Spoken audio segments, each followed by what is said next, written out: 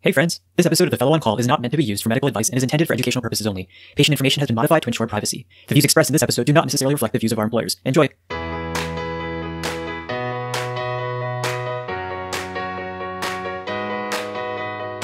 Welcome to another episode of The Fellow on Call, the Hem-Onc podcast. We're coming at you from Merlot University Medical Center. I'm Ronak. I'm Vivek. And I'm Dan. And in today's episode, we continue on our DLBCL journey, this time getting into the actual diagnostic workup and management, this time talking all about early stage DLBCL. Yeah, I'm really excited to get into this case where we really talk about early stage DLBCL and how it's really interesting that we've allowed for less therapy for these patients with really good outcomes. Always good to be de-escalating patients. Sometimes the impulse is to just give more and more and more, and it's always good to keep in mind what we're really exposing patients to and what's actually necessary to affect the outcome we want. Yeah, and I think the story of DLBCL tells a great one about how you can do so much more with less. So why don't we go ahead and roll that show?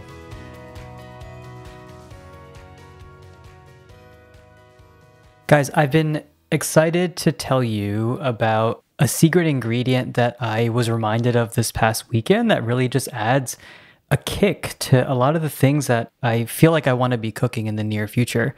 That adobo pepper sauce, I know it may sound very random, but my aunt, I went to go visit her out in Knoxville, in Vivek's neck of the woods. She had made enchiladas and had mixed these adobo peppers in there, and I was just inspired to come back and incorporate that into my cooking. And I did that this week, and I don't know, I feel like it brings out the flavor in food that I haven't had in a long time. It seems trivial, but I'm excited. Yeah, you should be. I love incorporating pepper every now and then. Are these like the little chilies packed in adobo? Yep, that's exactly right. Little smoked jalapenos. That smoky flavor really brings out the flavors and all the ingredients overall. And I put that stuff in guacamole. It really makes it really good. It's like that nice, smoky, a little bit of spice to guacamole. The adobo pepper's really good. Szechuan seasoning, also very underrated. That's some good stuff too. Wow, guys, I'm taking notes about this and other things. So this is awesome. I'm excited to continue on our conversation this week all about DLBCL, and this time moving the pendulum a little bit towards actually talking about some of the management approaches to this disease. And you know, last week, I think we did a really, really nice job of breaking down the fundamentals of the biology and laying out a framework for how we approach this disease. And I'm excited to get into that next step. Vivek, do you want to kick us off with the case for this week? Yeah, I've got a good case for you guys. So we have a 55-year-old male who presents with an enlarging chin mass over the past 2 months. He reports mild fatigue and otherwise feels well. His exam is notable for a firm chin mass that is mildly tender to palpation without drainage, and otherwise his exam is unremarkable. His primary care ordered labs including a CBC, CMP, and thyroid function panel, which were all unremarkable. His social history is notable for a 1 pack per day smoking history. He was sent to ENT then for further evaluation by his primary care provider. 2 weeks later, he was seen by ENT, and he had an FNA of the chin mass. A biopsy, that FNA showed large atypical lymphocytes by morphology and flow cytometry with a CD5 negative, CD10 positive, CD20 positive, kappa restricted monotypic B-cell population with increased forward scatter. So before we get more into the staging and treatment, let's start with breaking down the rationale for obtaining an FNA and how do you interpret the flow cytometry results for this patient. It's a really good recap for what we talked about last week. Yeah, so remember, when we have a broad differential that we're starting with, it's not wrong to start with that FNA. You know, we always talk about how, excisional biopsy for lymphoma. But in this case, we didn't really know what we were dealing with when we have a patient presenting with a chin mass. So I agree with starting with an FNA here. It's something you get quickly and get your workup underway. In this case, we did have concern for lymphoma. It was on the differential, so I'm glad they sent that flow cytometry. And as we discussed last week, that CD10 positivity indicates that this is likely a tumor of germinal center origin. And it lets us formulate an early differential diagnosis. It sort of starts to pare down what we're thinking about. This differential, of course, is not perfect, but it can help in more complicated cases. So always think of the following when you see that CD10 positivity indicating germinal center origin: follicular lymphoma, DLBCL, and Burkitt lymphoma. The last thing to remember is that increased forward scatter on flow cytometry tells us that the cells are large in size. In lymphoma, we generally think of larger cells as being more aggressive. This isn't always true, of course, as Burkitt lymphoma characteristically has a more medium-sized cell, and that's a very aggressive form of lymphoma, but as a broad rule of thumb, that's something to keep in mind. In the end, we ultimately will need more tissue to make a diagnosis now that we see that this is likely a lymphoma. A few atypical cells is unfortunately not diagnostic, and we really need to see that architecture of the lymph node, see if there's effacement of that normal architecture to secure what subtype of lymphoma we're dealing with. It's really important to remember that the FNA isn't a useless test and, really a good refresher on the flow cytometry basics. So our patient had a planned ultrasound-guided core biopsy of the chin mass after we were concerned for this lymphoma. And remember, we discussed last week that a PET-CT scan and LDH are critically important for prognostication and staging, so those are ordered as well. The PET scan showed a 3-centimeter intensely avid chin mass and no other sites of disease. This was noted to be a Deauville 5. The LDH was mildly elevated at 260, which is above the upper limit of normal at our institution. A core biopsy was consistent with DLBCL, GCB subtype by cell of origin, and the FISH was notable for additional copies of MYC and otherwise unremarkable. IHC did not have overexpression of MYC or BCL2. So first thing, how are we going to interpret the PET-CT and how would we stage this patient? So if you guys remembered last week, we talked a little bit about the Lugano criteria, and remember that was named after a meeting that was held in Lugano, Switzerland in 2011, where they came up with these different criteria. And prior to that, we were using the Ann Arbor staging, which was developed in the CT era in Ann Arbor, Michigan. So the thing here is that we want to be able to classify DLBCL as either early stage or advanced stage, and this will significantly impact our treatment paradigm, so it's so important to establish this up front. So remember, early stage disease is single nodal disease, single site of extranodal involvement, or lymph nodes confined to the same side of the diaphragm. And there are some nuances of this that I want to go into in just a little bit. So number one, the nodal groups are clearly defined, and we'll have a link of this in our show notes. Patients with extranodal disease that isn't contiguous with nodal involvement are not actually early stage. We would classify these as advanced stage. Another way to think about this is that the extranodal disease must be encompassed in the same radiation field as the nodal disease to be considered early stage. So for example, if this patient had his chin mass and also happened to have a hilar lymph node, then that would actually be stage 4 disease. It wouldn't be classified as early stage given the distance between the chin and the hilar lymph node. And we denote extranodal disease by the letter E in staging if it is related to early stage disease. And so this includes involvement of the marrow, skin, bones, or other solid organs, but not the spleen, which is considered a nodal structure. An important distinction is the concept of bulky disease. And you will hear this term from time to time. People describe patients having bulky disease. And the reason for this is that bulky disease is treated similar to those patients with more advanced disease. So in DLBCL, there are varying definitions of what is classified as bulky, but think about more than 10 centimeters as being bulky, although you may see this metric be 7.5 because of the inclusion criteria in a few key trials that we'll discuss in just a little bit. Advanced disease, in converse, is classified as either stage 3 disease, which is involvement of nodes above and below the diaphragm, and remember the spleen is considered a lymph node. Bone marrow is considered extranodal and would upstage a patient to stage 4. And then stage 4 then is diffuse involvement of one or more extranodal tissues. The key is that all the sites of lymphoma can't be encompassed in one radiation field. And this is very similar to when we had previously discussed small cell lung cancer. Remember, there was limited and extensive stage based on that same idea. So always still remind your patients that even with stage 4 disease and lymphoma, we can still approach this disease with curative intent, which is awesome. For this patient, he fortunately has early stage disease with a single site of extranodal involvement and no evidence of bulky disease. This would be denoted as stage 1E, with the E meaning extranodal involvement.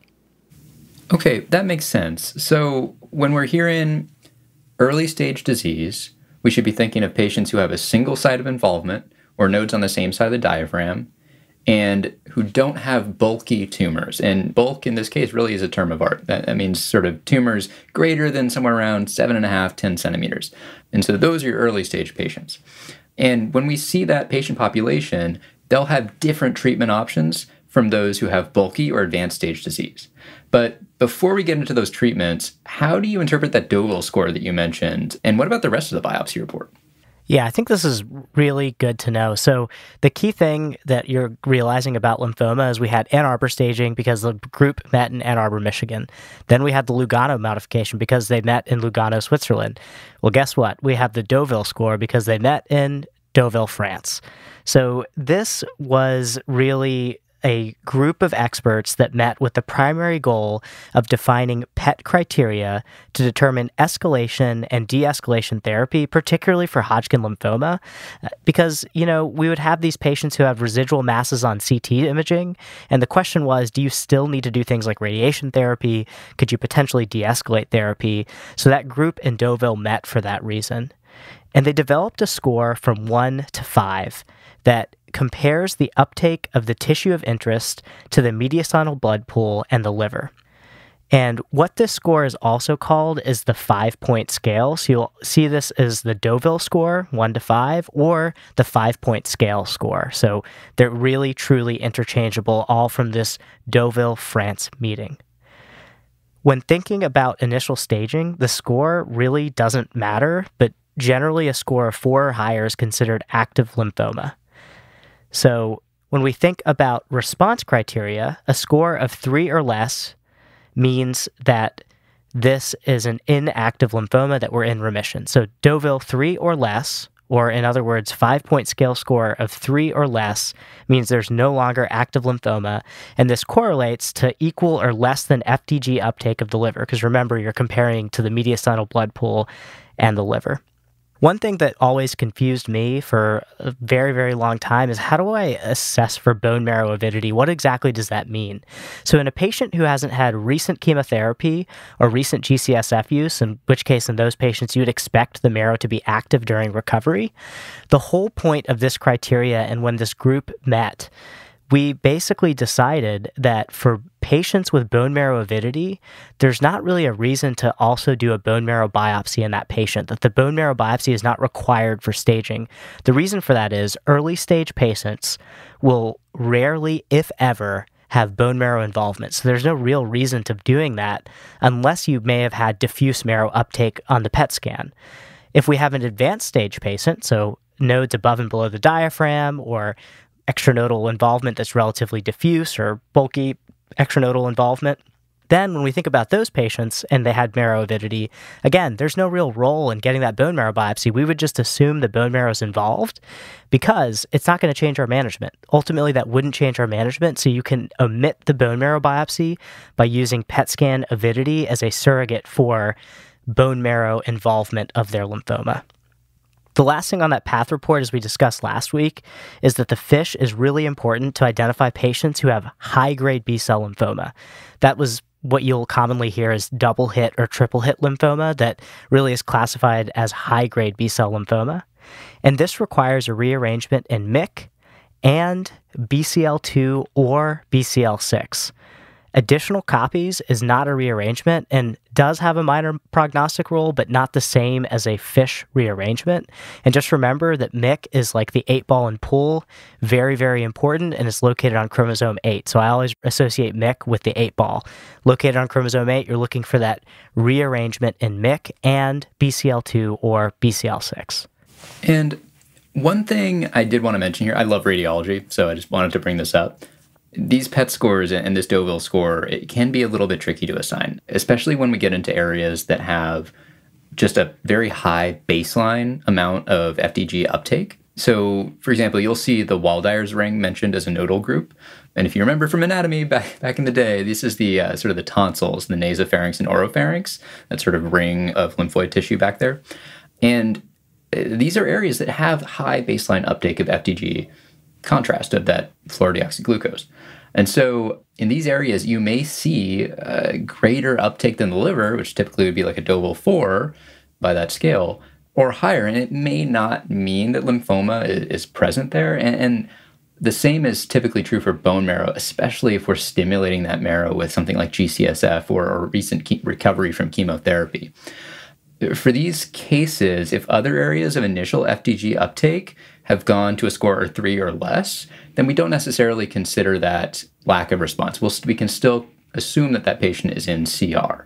Got it. So this has clarified a lot for me. And, we always throw around these terms, and breaking down what these terms mean is so critical to understanding the disease. And as we've been saying, also important to understanding how we approach these patients.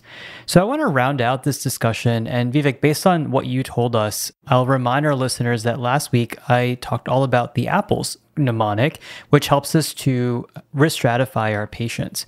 And so for him, his age is less than 60.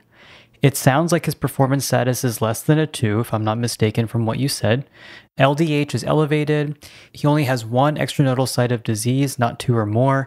And his stage is not 3 or 4 based on the PET scan. And so this gives him an IPI score of 1 for the LDH. So overall, favorable prognosis. So in this patient with early stage large B-cell lymphoma with an IPI score of 1, how would you approach this gentleman's case? So I'm going to go through a brief historical perspective, and next week we'll also get more into the history of lymphoma because it's really fascinating how this happened. So for decades, starting in the 1970s, the historical standard of care for diffuse large B-cell lymphoma was CHOP chemotherapy. This includes 4 drugs: cyclophosphamide, doxorubicin, previously called hydroxydonorubicin, hence the H, vincristine, also known as Oncovin, hence the O, and prednisone, so for CHOP. So really, until 2002, CHOP was a standard of care, and in 2002, there was a trial that showed an overall survival benefit of R-CHOP versus CHOP, where we added that rituximab anti-CD20 antibody. And in the early era, CHOP and R-CHOP were given for 8 cycles until we eventually realized that 6 cycles were sufficient. But even with this, many researchers knew that we could probably get away with less combination chemotherapy for early stage disease. These patients had really good prognosis, and it seemed like 6 or 8 cycles was probably too much. There were a couple of prospective studies done in the 80s that suggested 3 cycles of CHOP followed by radiation therapy had similar outcomes to 8 cycles of R-CHOP for early stage DLBCL. And this really became the conceptual framework for how we treat these patients today. So the first pivotal randomized trial in early stage DLBCL was done by the SWOG Cooperative Group. This was called S8736, published in 1998 in the New England Journal of Medicine. We're going to link it to our show notes. But ultimately, this randomized patients that had early stage disease without bulky involvement. Remember, that's that greater than about 7.5 to 10 centimeters, depending on which trial you looked at. And patients either got 8 cycles of CHOP or 3 cycles of CHOP followed by involved field radiotherapy, IFRT, in other words, radiation therapy to the site of disease. And there was about a 10% improvement in overall survival at 82% from 72% with CHOP times 3 cycles followed by radiation. So that's pretty huge, right? We gave them 5 less cycles of chemotherapy and consolidated them with relatively lower doses of radiation. Interestingly, in longer-term follow-up that was published in 2016, so median follow-up of about 18 years, there was really no difference in overall survival or progression-free survival. So there was this notable 10% difference early on, but with long-term follow-up, there was really no difference overall. Nonetheless, you're sparing patients additional cycles of chemotherapy, even though you're adding this radiation. So that really became an idea for a standard of care, and the SWOG group then kind of replicated that idea with R-CHOP times 3 followed by radiation. It was a phase 2 trial that we're going to link to our show notes, and again, this showed an improved PFS and OS compared to historical standards, really, and not a perfect analysis, but it also seemed better than CHOP times 3 followed by radiation. So that's how we got to one of the options, which is R-CHOP for 3 cycles followed by radiation therapy. Well, I think that makes a lot of sense. So basically what you're saying is that we don't need to do as many cycles of R-CHOP for early stage disease, and we can consolidate all the gains that we make with less treatment with radiation, given that these tumors are very radiosensitive. So there are, of course, concerns with using radiation, particularly in this patient with his mass being on his chin. So are there any non-radiation approaches for early stage patients that you would recommend? Yeah, that's a really great question. And another option for these patients, we talked about R-CHOP times 3 followed by radiation therapy, is R-CHOP times 4 cycles. And so we can prevent the use of radiation therapy. So how do we get to this approach? Well, this requires an interim PET-CT after 3 cycles of therapy. And this is one of the reasons why that 5-point scale score is so important. You need a 5-point scale score of 3 or less after 3 cycles of therapy in order to omit radiation and just do 1 extra cycle of R-CHOP. So this was actually found to work in a kind of a quirky phase 2 single-arm trial that evaluated a new novel drug that we don't use at all anymore, and it's actually off the market. It was a Y90 CD20 antibody. Doesn't really matter what that was, but basically in that study, patients got 3 cycles of R-CHOP. They got a PET scan. If they were PET negative, they just got an additional cycle of R-CHOP, and that's it. If they were PET positive, they got radiation plus this Y90 anti-CD20 antibody treatment. And really what we found was the 5-year overall survival rate for those who got 3 of R-CHOP, had an interim PET with a CR, and then an additional cycle, so 4 total cycles of R-CHOP, 5-year overall survival was 91%. And this is really concordant with what was observed with 3 cycles of R-CHOP followed by radiation, that SWOG trial that we talked about, again, single arm, but that was very, very similar, at least in survival-wise. So we said, that seems very reasonable, and we can spare radiation to some of these patients. The last trial we need to discuss about this for early stage patients is a phase 3 non-inferiority randomized trial called the FLYER study. And here we looked at the most favorable patients. So these were early stage, non-bulky in this study defined by 7.5 centimeters, so less than 7.5 centimeters, and an IPI score of 0.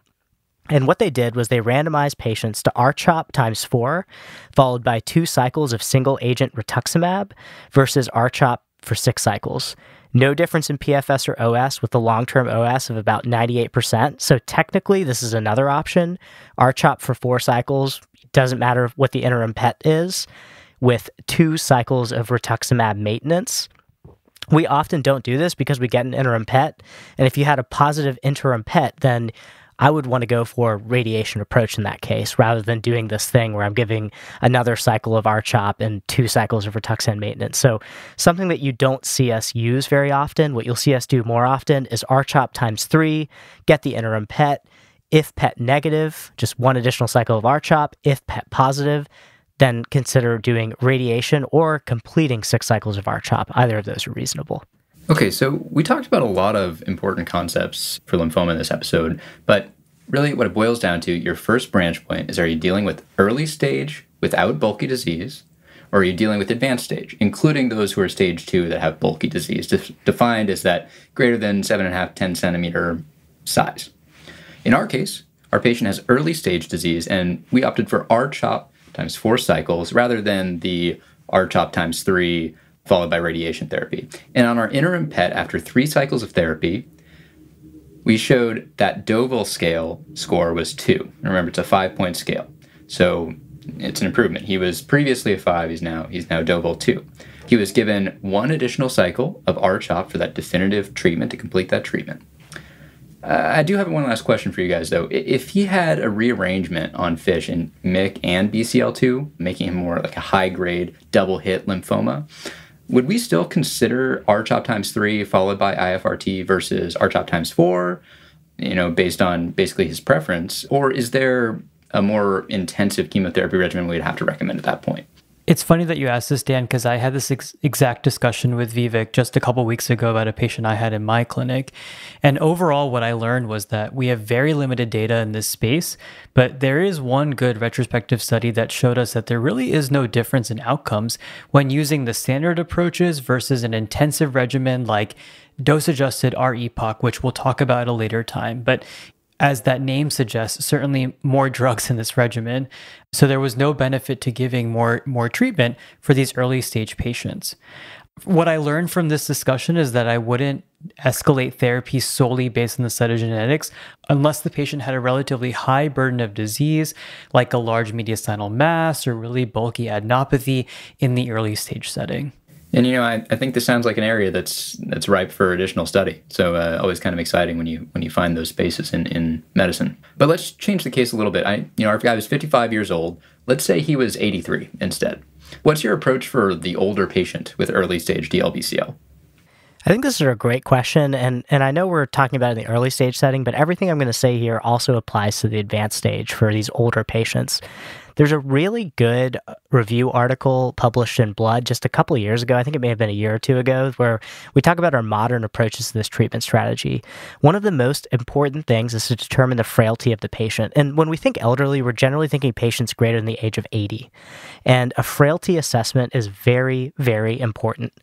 Most of these patients cannot tolerate R-CHOP, and we go with something called R-mini-CHOP. That cyclophosphamide is normally 750 milligrams per meter squared. We're reducing that to 400 milligrams per meter squared. The doxorubicin is normally 50 milligrams per meter squared. We're reducing that to 25 milligrams per meter squared. And we're capping the vincristine dose at 1 milligram, so it's just a lot less intensive chemotherapy.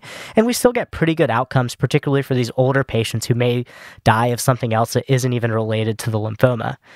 So really, I would reserve R-CHOP with GCF support for older patients who are less than 80 in general.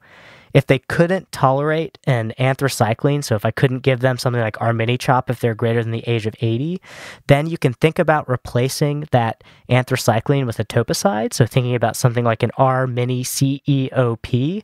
So basically you're just swapping out doxorubicin for etoposide. And R-GemOx is another very reasonable option as just a palliative option for some of these patients. And the other really important thing here is that for these older patients, their performance status can decline very rapidly with lymphoma, and a pre-phase treatment can be extremely helpful in determining what the actual fitness of the patient is. This has been done in several studies. Way early on, the German lymphoma groups did studies on pre-phase where they gave patients 1 milligram of vincristine followed by 7 days of high-dose prednisone. And they found that many of the patients actually recovered performance status after about 4 to 5 days. Very quickly, these patients recover their performance status. What we realize is we probably don't need that vincristine. Doing prednisone 100 milligrams daily for 5 to 7 days prior to starting therapy can dampen down the underlying cytokine storm that happens in patients with lymphoma, and it can have them tolerate R-CHOP therapy better, and there's less rates of treatment-related mortality, so it's a very reasonable thing to do to improve a patient's performance status, and it's another good idea of thinking as a palliative measure in some patients if you get to that point for some of these older patients. And never forget that radiation therapy is very reasonable for older patients while sparing them chemotherapy as a palliative measure. So radiation therapy is your friend in lymphoma for some of these patients. Well, that was awesome. I feel like we have a really good framework for approaching our patients with early stage disease, but big highlights and big takeaways from this, though, is really going to be based on what our initial workup is. And that also definitely includes the use of the PET scan, which Vivek said last week can upstage somebody 30% of the time. So critical to get as soon as we have a suspicion of lymphoma. But that will also help us define, all the other factors that we're going to incorporate into our decision making, extent of disease, bulkiness of disease, etc. And putting all that together, then we have several options, as we've outlined today, in regards to how we approach these patients. And so hopefully, listeners, you have a good framework about how to approach your next patient with DLBCL. In the next episode, we will build on this and talk about DLBCL more in the advanced setting, but this is certainly a great discussion to start with. So any final thoughts from you guys? Just want to apologize to all the listeners for the amount of lymphoma I talk about. This is my jam. Dan's jam is Jan and Ronak, they love their classical hematology. Lymphoma is my jam. You guys can't see it, but Vivek is smiling the entire time. It's almost a little bit creepy. And we're glad to have that content expertise available to us here on the Fellow On Call. All right, guys. Well, until next time, we'll see you all later. See you later.